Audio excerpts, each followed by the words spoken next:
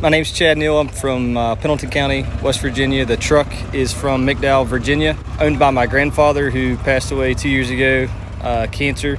He left me this 87 and my dad's got the 83 Cabover.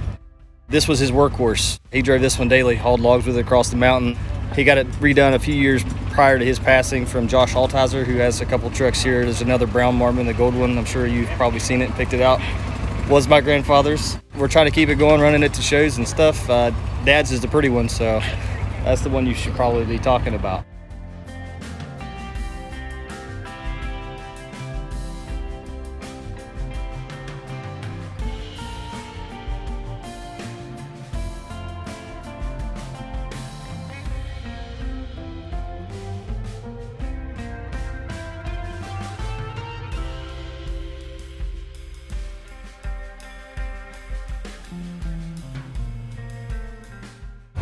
Hello, my name's Rick Neal, and this is my dad's 83 Cabover Marmon show truck.